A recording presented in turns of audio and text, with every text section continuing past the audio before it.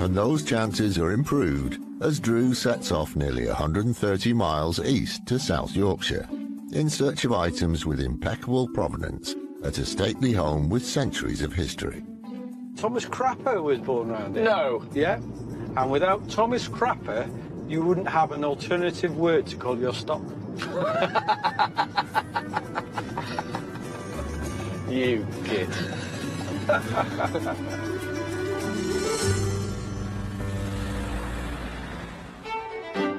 Lying just north of Doncaster is Houghton Pagnell Hall. Steeped in history, the earliest part of the present house dates from the 13th century, but has been subject to many additions and alterations over the years.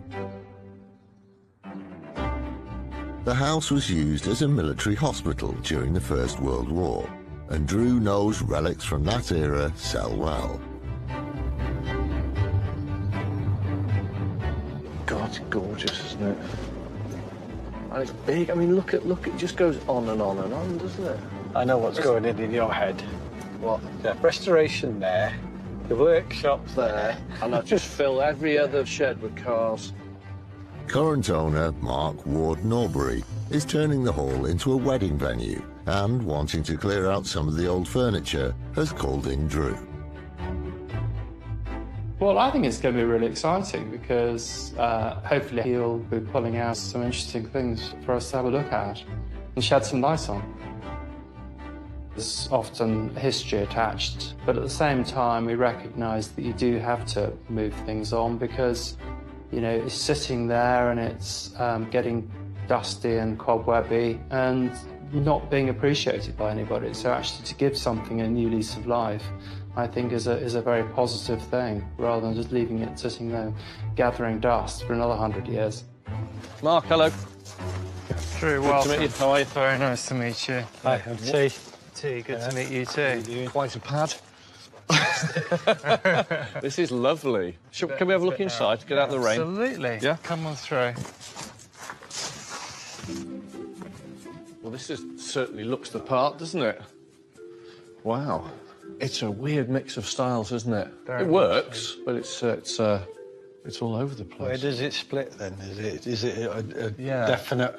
Is that the oldest bit there? Yes, That that's side. the oldest And then, part. should we carry on having a look around? Please do. You just want to see the Georgian bit, don't you? Yeah, absolutely beautiful. Never been in this area of the country in my life. Stunning. Oh, this is a nice room. It's like a path of architectural styles. You can go, right, OK, so now we've got a little bit of sort of Romanesque, you've got then a little bit of Gothic, and then you've got, you know, Georgian, you've got Victorian, industrial building sort of architecture here as well from the 18th and 19th century. It's a real mix, but it's like a book. You can read the house. Look at that for a wedge of oak. Look at that.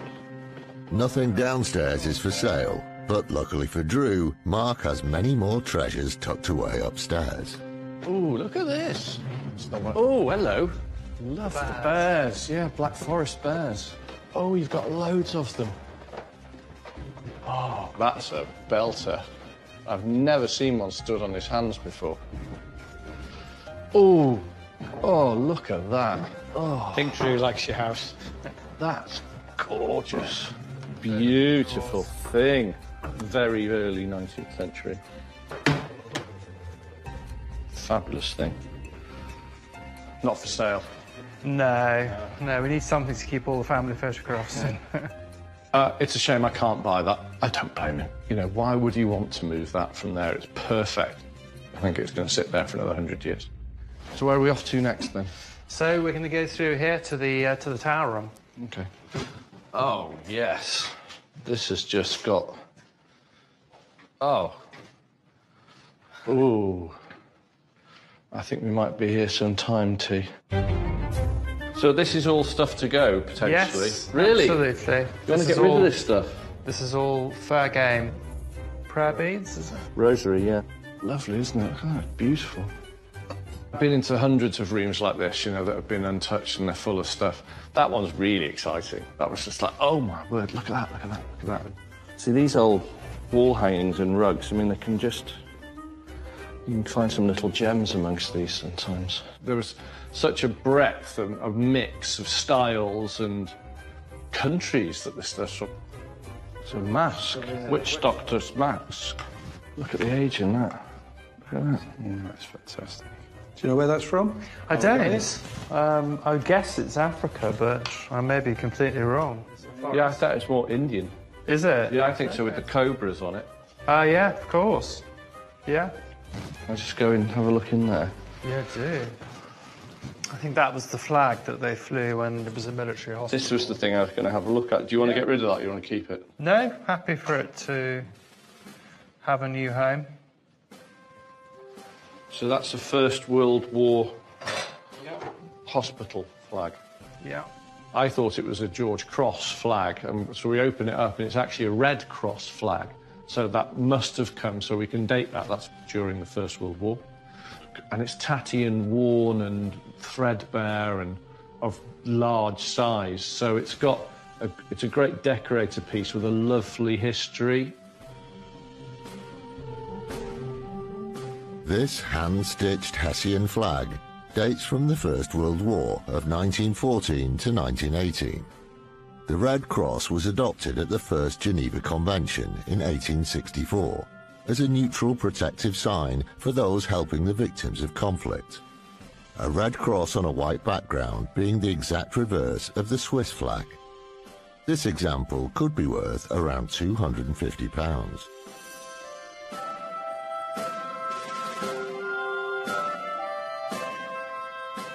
Would 100 quid buy it? So I can't really go any more than that. Okay. Can't get a bit more out of it? 120, that'd be it. So it'll be done. Yes, all right. Okay. Yeah. Marvellous. Okay. Lovely. A Red Cross flag that needs treatment. It's quite ironic. For moths, just in case. Items from the estate's past have been gathering up here for decades, so there's plenty for Drew to sift through. Look at those, they're just a great bit of fun, aren't they? Kind of in a bit of a state, but aren't they fun? I think I can remember sitting on those as a young child. Is that Peter Rabbit? It is. For kids, for a kid's bedroom, God, they're great. Love it.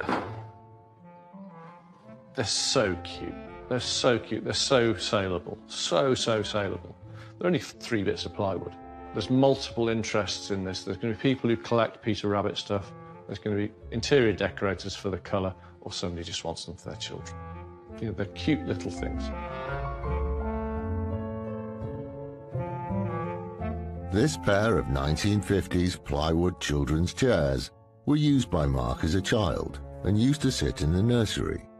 Shaped using a handsaw and constructed with traditional butt hinges, they have a hand-painted finish. While only around 60 years old, the connection to historic children's writer Beatrix Potter increases their value, meaning they could be worth around £350. Well, I really like the Peter Rabbit chairs. They need a ton of work. They've got bits all over the place, but they could be restored. What I'm wondering, for these, in their current state, 150? Can we go to 200?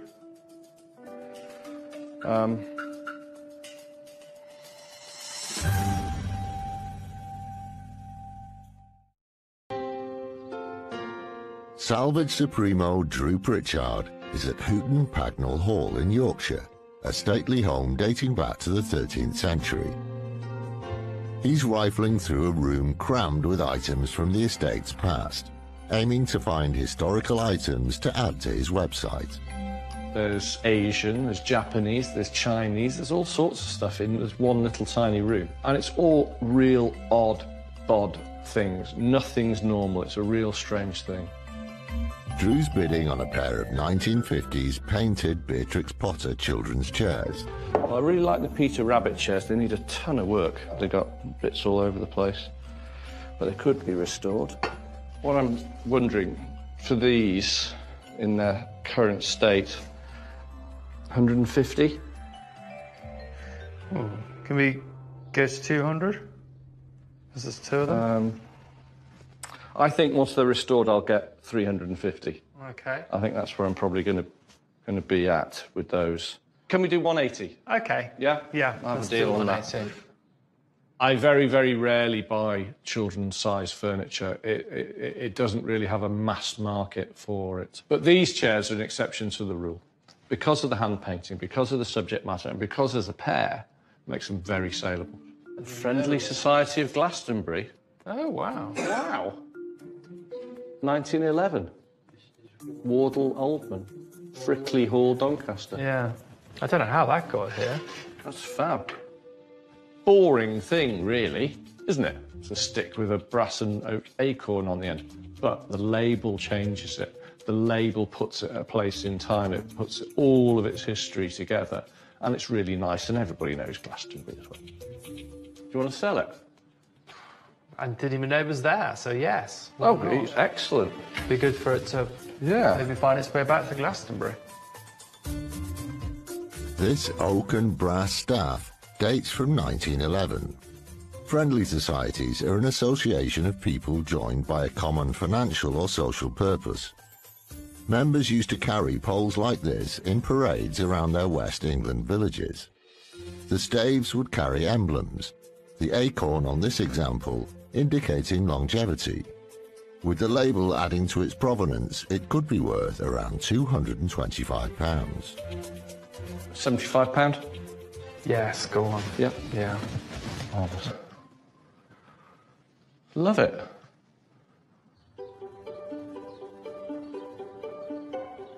Today was really good fun. It was like going to a little miniature antique fair all of my own, where I was able to wander around buying nice little bits. We got nice provence with nearly all of the pieces we got today. Great mix, didn't spend a great deal of money, but we did buy profit on every single thing and fun. No big ticket items today. This is all good walkout stock. You know, you can walk away with something with real history. There were a number of items where he was looking at things, and I thought he was looking at something completely different. And suddenly his eye got drawn in a completely different, something completely unexpected. Sorted, T. Yeah, all in. Nice easy one for you. Yeah. Nothing too heavy. Yeah. Mark, thank you. Pleasure. Really Very good stuff.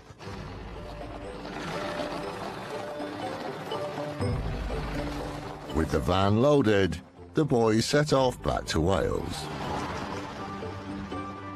What did we spend? Under £1,000. Yeah. And bought a load of bits.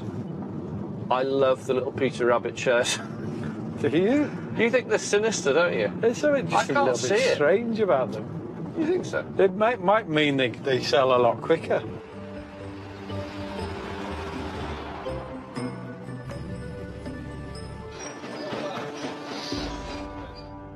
Look at these.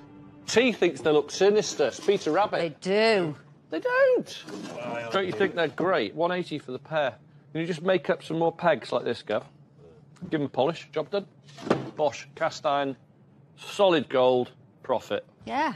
Boom. Yeah. Cool, huh? They've lasted well, haven't they? No, look at these two. Completely dumbfounded.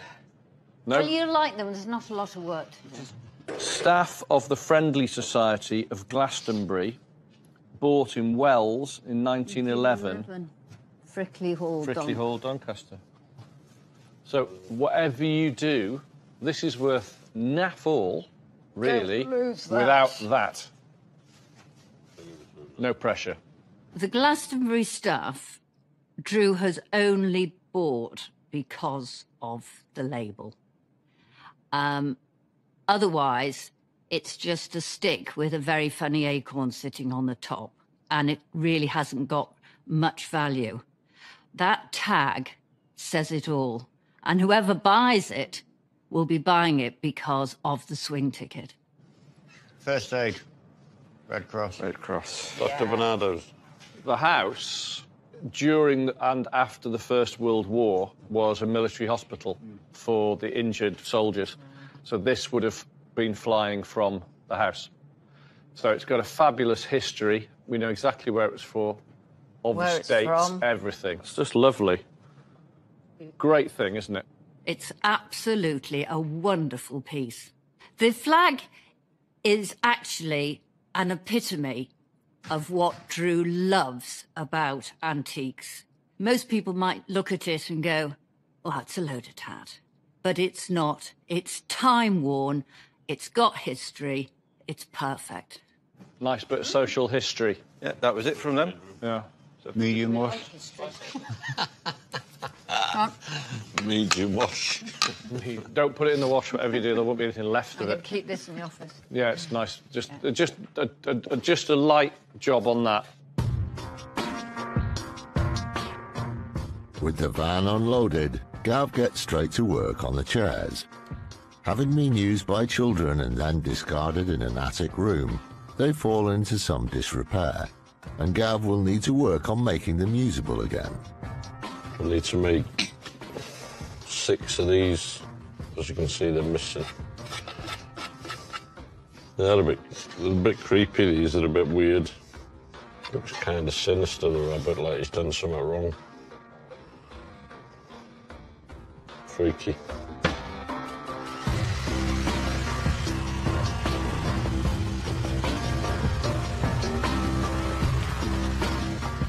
Next, he tries to match the paint to the original, using a mix he's created in the workshop. Luckily enough, it's not far away. Once it's dry, we'll just dirty it up a bit with a bit of wax and it should match perfectly.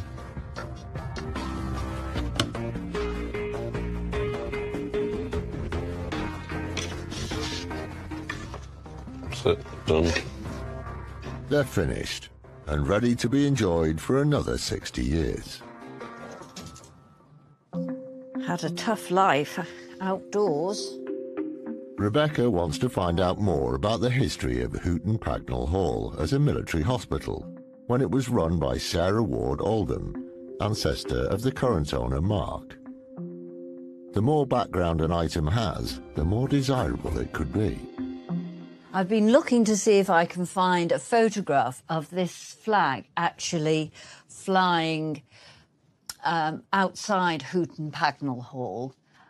I can't, but I have found out that it seems this was quite a sort of normal thing for stately homes and halls to do. But Sarah took it even one step further.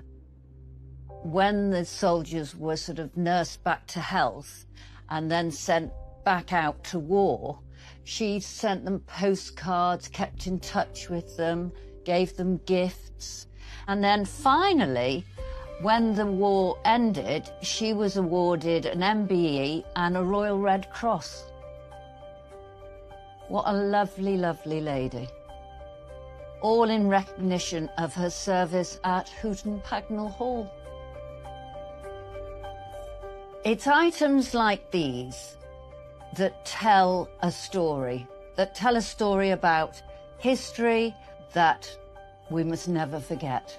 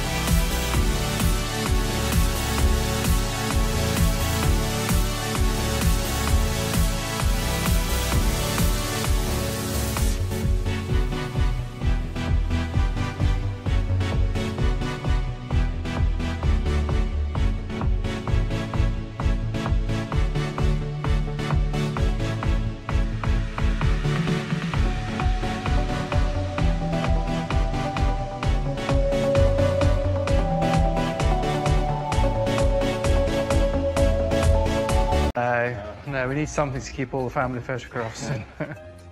It's a shame I can't buy that. I don't blame him. You know, why would you want to move that from there? It's perfect. I think it's going to sit there for another 100 years. So where are we off to next, then? So we're going to go through here to the tower room. OK. Oh, yes. This has just got... Oh. Ooh. I think we might be here some time, T. So this is all stuff to go, potentially? Yes, really? Absolutely. You want to get rid of this stuff? This is all fair game. Prayer beads, is it? Rosary, yeah. Lovely, isn't it? Oh, it's beautiful. I've been into hundreds of rooms like this, you know, that have been untouched and they're full of stuff.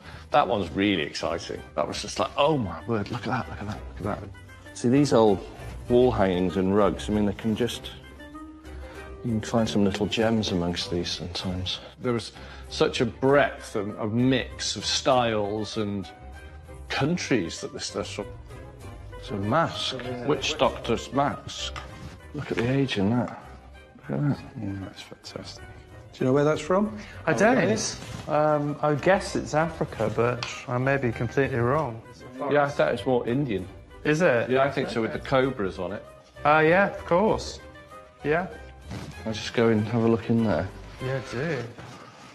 I think that was the flag that they flew when it was a military hospital. This was the thing I was going to have a look at. Do you want to get rid of that or you want to keep it? No, happy for it to have a new home. So that's a First World War hospital flag. Yeah. I thought it was a George Cross flag.